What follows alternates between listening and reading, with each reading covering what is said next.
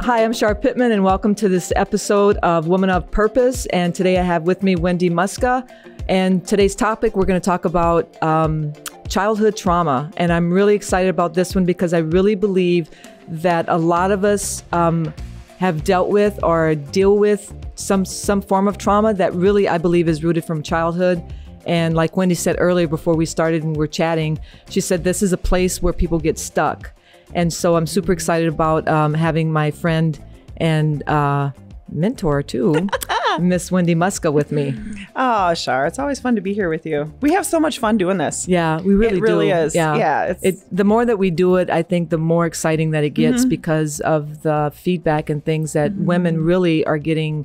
They really are getting free, and they really are, being able to use this as a tool to just live a great life and be changed, Right. So this topic that we're talking about, Wendy, one of the things I messaged you, I don't know, about a month ago, I guess. And I said, hey, Wendy, what is the thing that is going through, because you're a therapist.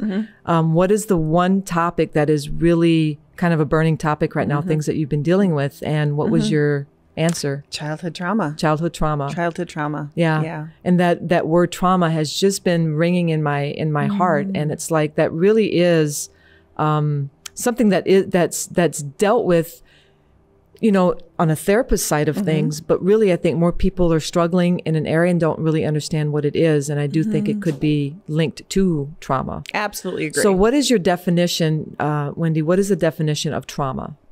Trauma is anything that has happened in your life that is distressing to you, or overwhelms you, or that you don't understand, you haven't processed. No one else really gets to define your trauma. Yeah. I think that's also where a lot of conversations get stuck, is people will talk about, oh, this experience I had, and somebody else will say, oh, just get over it. It's no big deal. Yeah.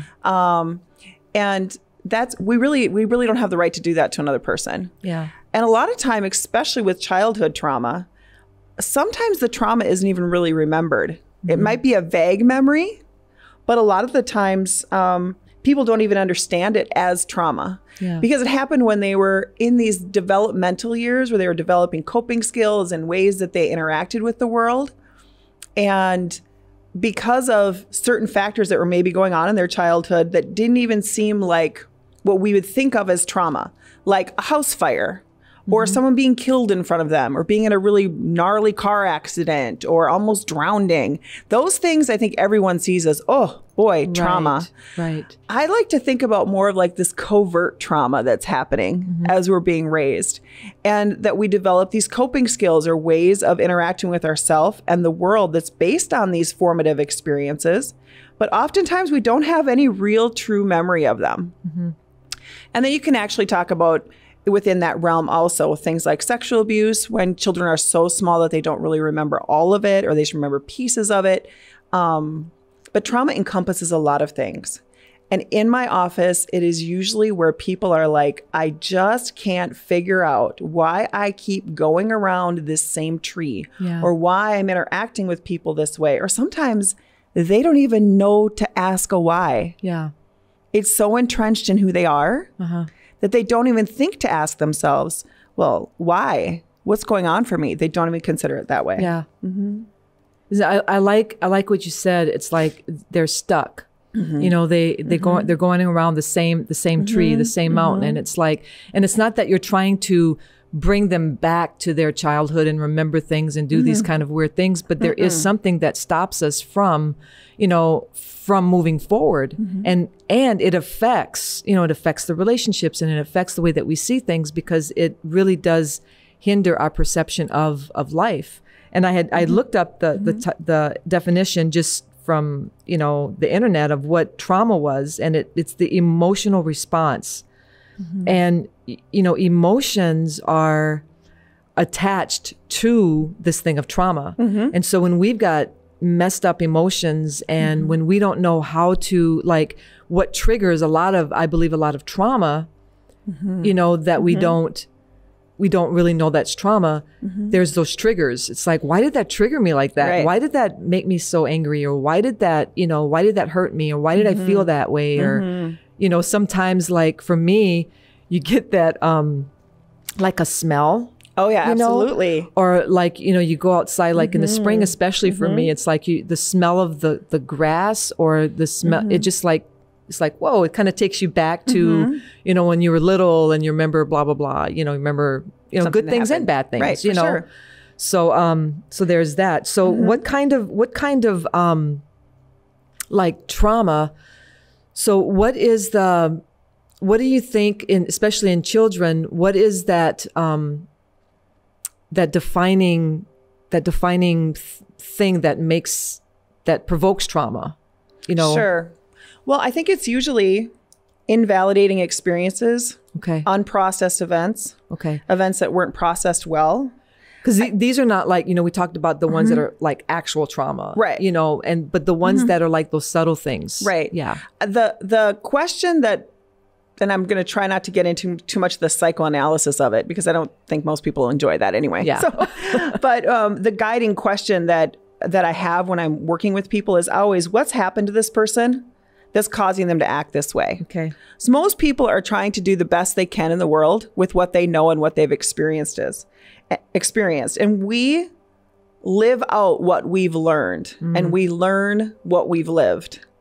So when we take that into our experiences of the world, we're playing out what we've lived, but sometimes we're not aware that we're playing out what we've lived. So the question that I ask myself often, and it's kind of in the back of my mind often, is what's happened to this person to cause him or her to act this way? Yeah. That's also a great thing to have in your mind when you're dealing with somebody in your life that's difficult, because it really helps you form empathy for that person to say, what's going on for this person that's caused them to act that way? I think oftentimes childhood trauma comes because people are living in an environment where you really can't process trauma. It's unsafe. It's too overwhelming. Children aren't assisted to process what they're experiencing. There's a lot of withdrawal and sometimes abandonment from the caregivers. So they're not learning how to process the world. Yeah. So they're not being assisted to understand, this is what's coming into me. This is my perception of what's going on. And I want to react in this feeling or in this thought, but the caregiver is unavailable, overly critical, and we can get into some more of those lists in a bit here. But children who can't get comfort or assistance and validation in processing what they are experiencing, they tend to withdraw and shut down, and a wound is created. And because when we get wounded in childhood, we're really unaware of the wound doesn't heal. Because we are unaware that it's there. Yeah. We have learned, we just put it away. We just set it aside, and so it sits there. And so children, and then it comes out as adults, create these unhealthy patterns of responding in the world based on responding to the environment in which they're living. Does that make sense? Yeah. It's a very complex process, right? For sure. I have lots of notes for today because I want to make sure I hit all my points, because it is complex. Yeah. But I think for most people, it's the idea of what I'm experiencing is not working for me, and I'm not completely truly understood why. Yeah. Here's the thing, and I know we're going to get to the healing process, but I just want to give people a moment. Yeah. When you become aware and you validate that experience, it breaks your life open. Yeah. Totally breaks your life open. Yeah. So become aware of it, and then you can deal with it. Then you can deal with it. Yeah. I always say it's like anything in the dark that light is not shed on has power in your life. For sure. But the minute that you do become aware and you bring it to the light, it's like then it doesn't have power over you. Right. And I love what you said at the beginning. It's that, my trauma might not be your trauma. Absolutely. Like for me, it caused trauma in my life, but for you, you'd be like, that's just dumb, get over it. But everybody is different. And then trauma affects people differently. But I believe that it does affect everybody to a degree. And it's like the dealing with it when you're a kid. I like what you said about the wound. A wound is created in a kid, but that kid grows up to be an adult. That wound is never dealt with. And sometimes as parents, we are trying to raise what we think is kids, but really we're raising adults. Yes, amen. And so we, like if we have parents that are going through their own issues, You know, like in my home, my dad was an alcoholic, you know, and so you have all of that rage going on. My mom did all she could do to just try to keep peace in the home and whatever. And in the process, you know, we just are not, you know, our needs aren't met. Right. So then you grow up as an adult and you're living, you know, through a wound created as a child and not understanding, why am I treating people like this? You know, why don't I like men? You know, why do I think all men are creeps? Right. Well, you know, because my wound wasn't healed from my dad, who was wounded as a kid, and you know, it goes on and on and on. So those are those generational patterns. Yes. That we often talk about. We talk about those a lot in church, generational curses and generational patterns. Yep. The one of the best, coolest moments I get to have as a therapist is when people start connecting, oh, I'm acting that way because of what's happened to me. I'm not a bad person. Exactly. That is the moment where there's like, oh, wow. Yep. I'm not a bad person, because oftentimes they've functioned in life in this way where they've taken on these messages given to them as children. That then they take on this persona and this idea of themselves as, I'm a bad person. Right. And those adults really struggle with like emotional intimacy. Yeah. Being close to people. Yeah. They don't want to be close to people because they've learned in their childhood being close to people hurts. Yeah. But really good relationships are based on emotional vulnerability. Yeah. Because the more you are known by someone, Yeah. the more you can feel accepted by them, Yeah. and the more you can feel completely unconditionally loved. Yeah. Yeah. Yeah. And that's a really a hard thing for somebody that was, you know, as a child, not emotionally tended to. And it's no fault on the parents. It's not like blaming the parents for being bad parents. It's like, we want to make that clear. It's like, we're not trying to throw parents under the bus. We're not trying to whatever. It's just called life, you know. But understanding, if we don't have an understanding of what trauma is, and a lot of times in the church, we like to just throw the Christian blanket over it and say, you know, well, just know who you are and everything's going to be okay. Well, there's some truth in that. Know who you are and it will be okay. But we have to identify what the problem is, identify that there is trauma. And, you know, again, in the church, it's kind of like, you know, it's, oh, that's the past, you know, get over the past. Right. Okay. Yes, to some degree. But if I'm getting stuck, then there's a root issue that is causing the problem. And we were, a gal was sharing something the other day, and she was talking about her daughter had bought a house, and it was an older house, and it had old piping. And there were some issues in the pipe, and they had to, you know, dig through.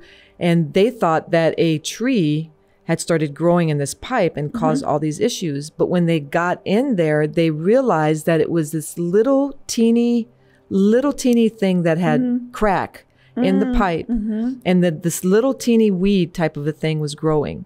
Here, it wasn't a big thing at all. And when they were talking about it, I thought, that is powerful, because it's not the big things. No. A lot of times it's the little things. It's that little teeny crack that allows something to come through, and that little teeny weed can pop through, and it can stop a whole water system. Absolutely. And so trauma, I believe, is that it can be a little teeny seed, that little teeny crack in our foundation, in our mentality, in our emotions, that then becomes this great, big, huge thing. And as, you know, being a Christian and being a believer and loving, you know, I love people, and I'm like you, when somebody gets that revelation of like, and you know, oh my gosh, I'm not a bad person. I realize why I'm behaving badly. I'm such an advocate for not just throwing a Christian blanket over it. Right. And not just, it's like, we need both. We do. We need to understand that I had, you know, okay, there was an issue in my life, and I want to deal with the root of it. And it's connecting the both. It's the therapist connected with all of it. It's just like, then you can help with the tools, and it's not just throwing a Christian blanket basically over things, because I think that's so beautiful, because God just designed, you know, designed mental health people to help people with mental health, you know? And it's for me at least, and I know some other Christian faith-based therapist that it's a calling in your life. Yeah, absolutely. It's the way that my brain works. I'm not a pastor, but I think one of the most beautiful things about serving this congregation and just serving the world is that I have pastors in my life that value my role in that. Yeah. And I have a lot of Christians that come to me and say, please don't just tell me to pray more. Exactly. Please don't just give me a Bible Right. verse to study. Yep. Help me. Like it's not breaking free and I want to know. Yes. Yeah. Because one of the things that I really believe is that we don't get to choose our childhood. We don't. true. I mean, we're the caregivers we have, the socioeconomic background we have, our caregivers' capabilities, our caregivers' traumas that they're trying to get through. We don't get to choose that. Right. But our adulthood is all on us. Our adulthood gets to be all our success. Yeah. So if you're struggling, please find freedom in whichever way tool that you need, whether it's therapy, whether it's a lot of other tools that are out there, and press into that, because Jesus came to give us joy and give it to us abundantly. Yeah. And one of my own guiding mantras or meditations this past year, perhaps for me, has been, I want to get back to my original design. I want to get back to how God designed me to be before the world corrupted me. Yeah. And that's kind of a shorthand really way good. of saying God designed us when I was born to be joyful. Right. To be peaceful. Right. To love the world. To Right. find it exciting. To say, oh my gosh, look at the glorious artistry of this world. Yeah. And then as we're going through the world, corruptions take place to that original Right. design, Right. because sin is in this world, Right. and it corrupts me in the way that I perceive myself. And we've had lots of talks, and I've done lots of talks on, we have a relationship with ourselves. We have a way we perceive ourselves, a way we comfort ourselves, a way we validate and understand ourselves. Yeah. And childhood trauma disrupts that 100% because we don't see ourselves clearly. Right. Right. And with trauma, especially as a child, it's like we as a child, and I know that I've had some childhood trauma, and you've been very key in helping me get through some of those things, and realizing that, and that was my aha moment, that wait a minute, I'm not a bad person. Because of things that were done to me or being in an environment that I was in.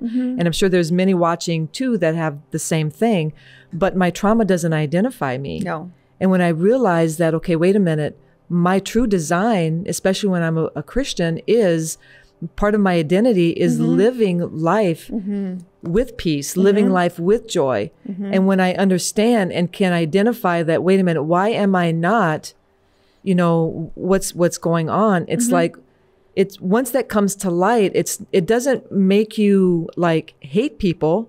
In my life, it didn't make me hate people. It's like it helped me see them through different eyes. And I love what you said. As a child, I couldn't help the things that I was raised in. I couldn't help the environment that I was in. I couldn't help any of that because I was a kid. But as an adult now, I'm responsible. Yes. I cannot blame my family.